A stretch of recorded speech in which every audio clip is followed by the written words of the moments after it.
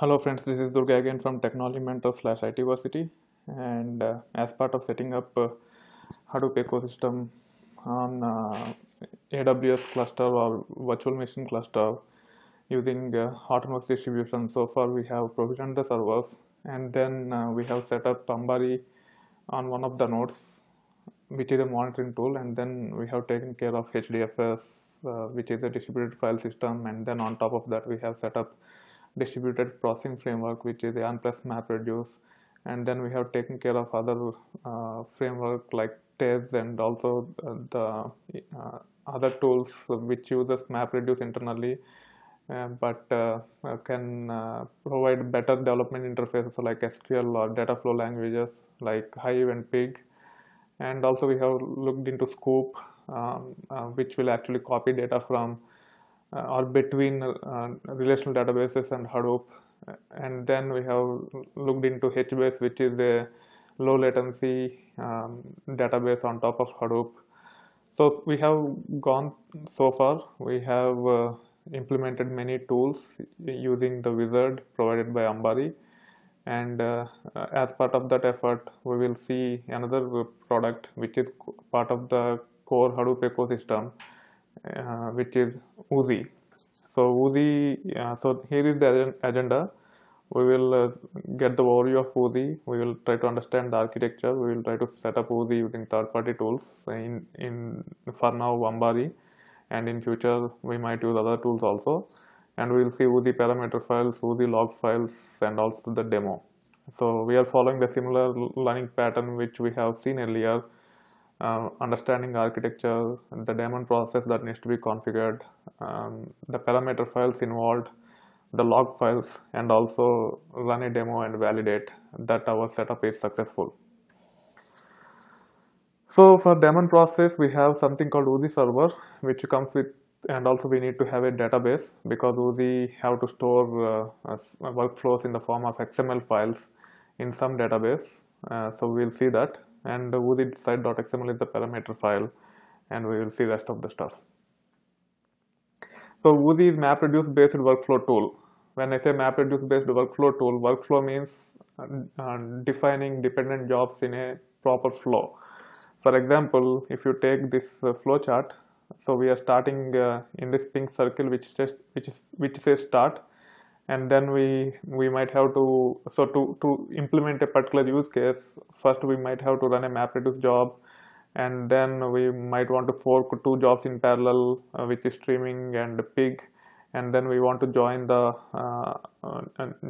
output of these two, and then we want to decide whether to take any subsequent step or not. If yes, we have to execute another type of a job in Hadoop ecosystem, and in the end you might want to write it back to proper log file or write the output of the entire application into HDFS. So the point I'm trying to make here is to implement a application in MapReduce, to implement a business case or business use case in MapReduce. Writing one MapReduce job is not good enough, and also writing using one kind of technology is not good enough. So you have to mix and match different technologies, and you have to run certain things in serial, certain things in parallel. So all these dependencies can be termed as workflow, and Oozie is the workflow tool which uses MapReduce to execute this workflow. So Oozie will create more MapReduce jobs to run this workflow. So that's why it is termed as Oozie, termed as a MapReduce based workflow tool. A workflow is a directed acyclic graph which will be written in XML format. We will see a few examples later. It runs the entire workflow using one or more MapReduce jobs. So the problem on larger clusters is, even if you have 2 or 3 client nodes to take care of submitting all the MapReduce jobs, they can become overhead. For that reason, in very large clusters, it might be a good idea to distribute even the application executions. So the client nodes will be just used to load the data and then submit the Oozie job, and Oozie job will be running on the entire workflow will be triggered off on any one node in the cluster, because Oozie will be executed in the form of MapReduce. So the load on your client nodes will go down significantly in a very large cluster. So it has two components, scheduler as well as developer or designer, workflow designer as well as scheduler. So in workflow designer, you will define all the dependencies and create the workflow, and using scheduler you can schedule it. So more than scheduler, workflow designer is more relevant, because scheduler you can integrate with any enterprise scheduler. All the enterprises have schedulers like AppWorks, Control-M, many other schedulers are there in the market. So you can use any scheduler to schedule the jobs, but to define the workflows, it's better to use Oozie, as it is MapReduce based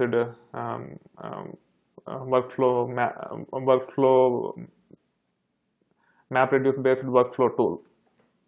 That being said, so this is the sample workflow, and it will be represented in XML file. So for each of these things, there will be a tag, there will be a start tag, there will be a MapReduce action, and then there could be a fork action, which is another XML tag, and then there are actions for pig, hive, etc. So almost all the tools in Hadoop ecosystem are supported by Oozie. And this is the architecture of the Oozie. You will have a database for storing those workflows, and there will be a Oozie server. So whenever you submit the job, the Oozie server will go to the Oozie database, get the workflow, and then it will use MapReduce to execute it. So in this case, we can have many masters, one for name node, other for job tracker or resource manager, another for Oozie server, or you can mix and match these things once you understand the implications of it. Okay, and the client should be configured to Oozie. And almost all the web interfaces which are coming up on top of Hadoop, like Hue, can actually understand Oozie, and they are actually trying to provide better interfaces so that people do not struggle in developing the XML files with plain hands. So we will see those things over time, but for now we will focus on the architecture and the setup of Oozie and validation of it. And once the job is submitted, it will use our slaves to execute the job, and it uses MapReduce to execute. And for the underlying jobs, if it has to read the data, they will primarily read the data from HDFS. So it can not only execute MapReduce related tools, it can also, there are Oozie actions even for the shell commands. So you can invoke shell commands also using Oozie. So it is pretty flexible, but it is primarily developed for Hadoop based tools. That being said, we have a Oozie repository, Oozie server, and Oozie client. There will be nothing deployed on the slaves when it comes to setting up Oozie. So again, we are going back to the original picture. At the bottom, we have Hadoop core components, HDFS for storage, and there are MapReduce tools as well as non-MapReduce tools. As part of the MapReduce tools, we have Hive, which is SQL interface for Hadoop. Pig, which is the data flow or scripting kind of interface for Hadoop. Scoop, to export and import data to and from Hadoop. And Oozie to define the workflows. I will not be covering Flume and Mahout anytime soon, but over time I will add those things also and try to explain about those technologies as well, but sometime later. And then as part of non-MapReduce tools, the ecosystem is evolving. There will be many tools eventually, but for now, HBase, Spark, Impala are most popular ones.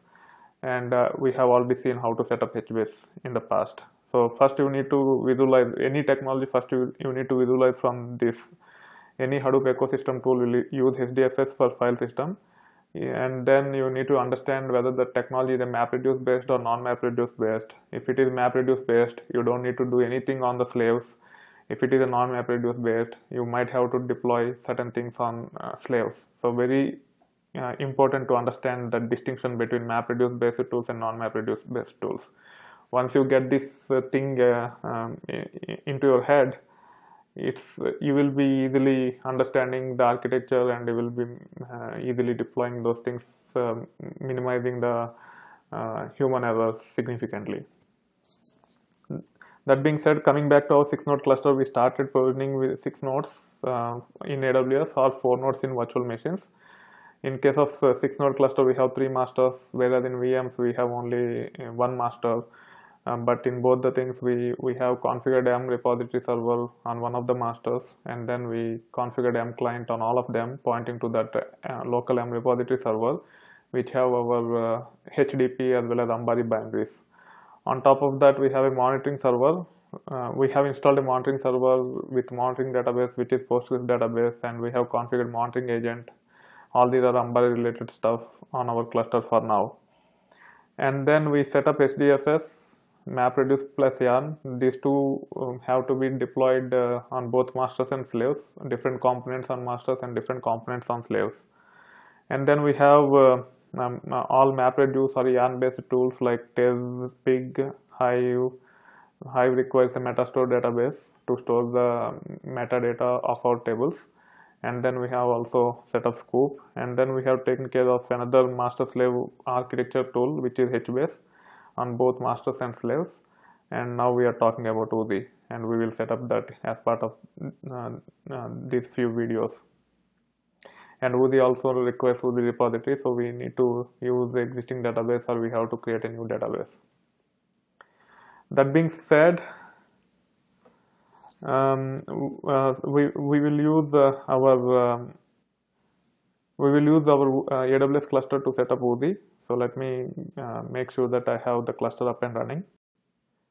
So we need to divide into 2 parts, because it's not very straightforward to set up, because it includes setting up the database also. So as part of this video, we will first set up the database, and then we will see how to set up Oozie in the next video. Setting up the database is common across all the distributions, so we will take care of this, and then I can plug in the respective distribution for setting up Oozie using either wizard or command line tools going forward.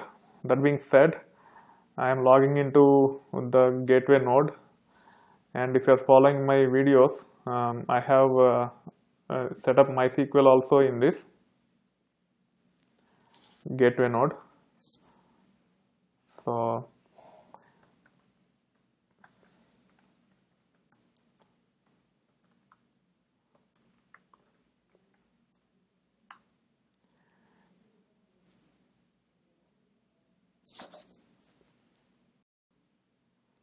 So I logged in, and we have MySQL already in this.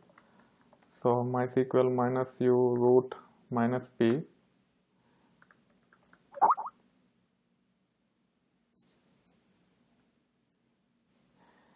and here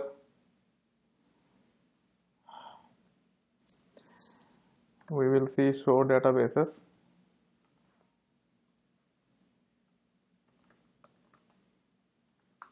Hit enter, and there is only Hive, which is used for metastore. So now let us set up a new database for Oozie, and it will be used while setting up Oozie later. Okay, for that I am creating a database called Oozie, and then I am creating user Oozie identity. Sorry, I have to give it in the single quotes. Oozie identified by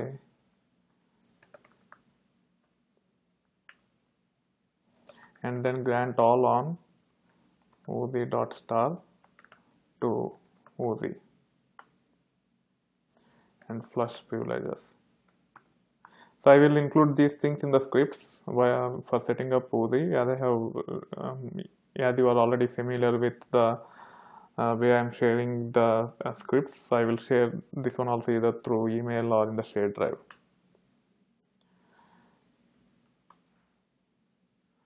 So now the database is set up. We have Oozie database, also Oozie user, and we'll be using those things while setting up Oozie using Ambari in the next video, and then we will also see how this can be done using other distributions as well. So before closing this session, let us validate that we can log in as Oozie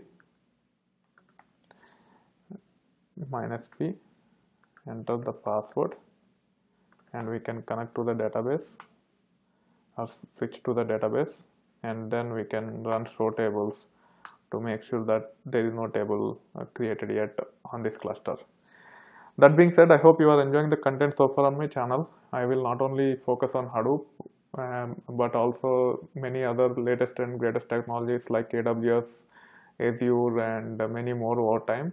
So if you have not subscribed to my channel yet, please do so. And if you like the content of the video, please click on the like button. Feel free to post a technical question or provide me the feedback in the comment section of the video. Thank you. Bye.